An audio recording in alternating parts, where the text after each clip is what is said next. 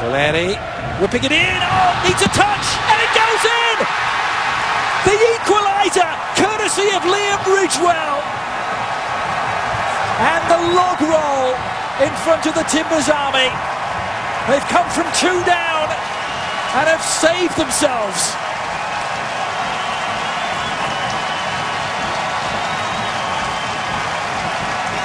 And defending set pieces is not only dealing with the first one, but dealing with the second one. And look at San Jose, nonchalant coming out, but now look at Liam Ridgewell right here to get that run in behind from Diego Valeri. And every single time this game, Valeri's been in that spot, there's been a dangerous ball played.